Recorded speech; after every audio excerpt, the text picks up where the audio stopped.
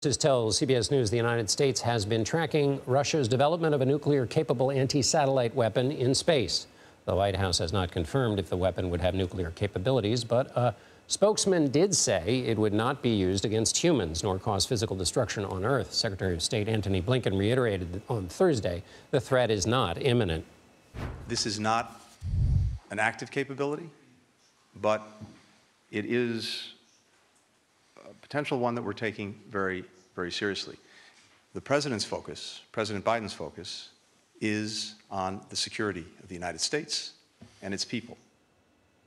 Let's bring in Dr. Francesca Giovannini. She is executive director of the Project on Managing the Atom at the Harvard Belfer Center. Let's start with just, are you surprised by this information? Did we know that the Russians were up there with this kind of capability before? Help us understand what seems to be new within the context of what we already knew. John, thank you so much for having me, and I think this is exactly the right question to begin with.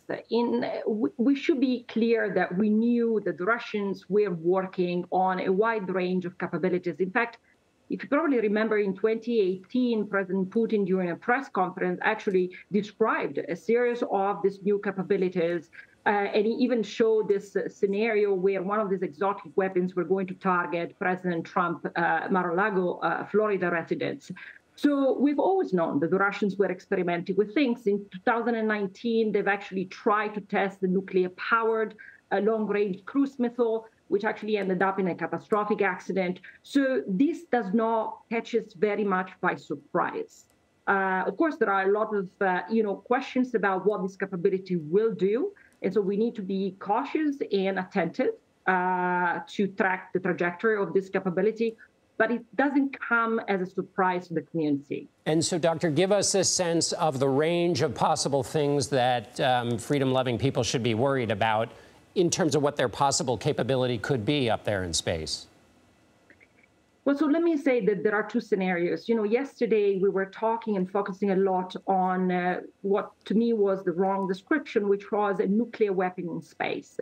A nuclear weapon in space does very little. First of all, it's a major violation of the Outer Space Treaty, but also the Russians don't need nuclear weapons to destroy American satellites, and American satellites are fundamental for American citizens' lifestyle. If you think about the GPS, if you think about your communication platforms, your systems, everything relies today on satellites. And so being able to degrade or destroy satellites has both military and civilian implications, especially for American society and American defense. But we are not talking about a nuclear weapon in space. This would not constitute a major technological breakthrough for the Russians. Again, if they wanted to target American satellites, they would do it easily with ballistic missiles. I think what we are talking about here is actually probably a little bit more disturbing, which is a nuclear-powered anti-satellite jammer system. And it is important to make the difference. And your documentary talk about nuclear capable. It doesn't mean that this system will carry nuclear weapons, but it means it will be powered by nuclear fission. And this is important because an anti-satellite technology that is powered by nuclear fission would have a much larger range. So you'll be able to cover a much larger volume of space. It will be able to target and disrupt more satellites at once, and it will actually be able to last longer in effects. So again, we are not talking about nuclear weapons that would fall from the sky to destroy Washington or New York, but we might see a potential disruption of our communication capabilities. And that, in my view, is actually quite important. Wow. And so would that mean that the intelligence that they might be concerned about would be that they have such a satellite powered by nuclear fission, or is it fusion? You can correct me. Or that it is somehow more operational than they might previously have thought? So, to be honest, the nuclear power anti-satellite technology is not really new. I think it will be interesting to see at what level the Russians decide to develop and test the system. I think the intelligence right now is probably asking a couple of questions. One is, what is the degree of development of this program?